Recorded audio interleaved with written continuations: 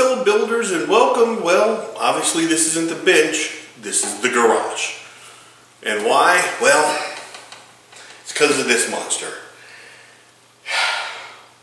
My dad's mower, and it's been in the family since '77. I've been using it to cut Mom's lawn. When I was cutting the grass for about the last time last season, I was almost done and I heard a ka-thunk. I'm like, I didn't hear it, I felt it.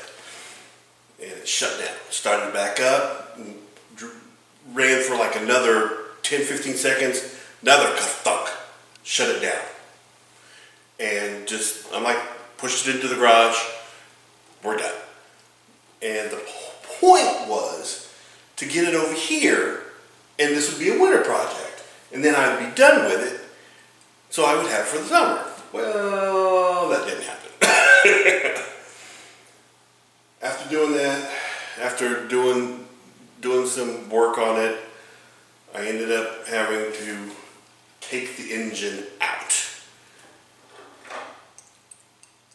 Let me show you what I found. So there's the hole where the engine goes.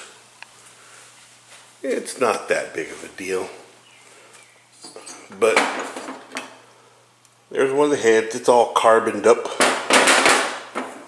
but this is the problem right here. She's broke, Captain. Yep.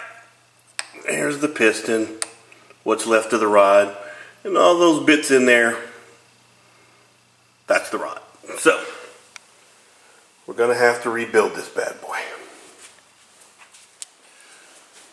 So my plan is to just get this thing pieced back together, and as I do it, I'll just give you updates. There's no real time frame. I'm just going to have to do the lawns the hard way, just move my mower back and forth on a trailer and get the lawns cut. But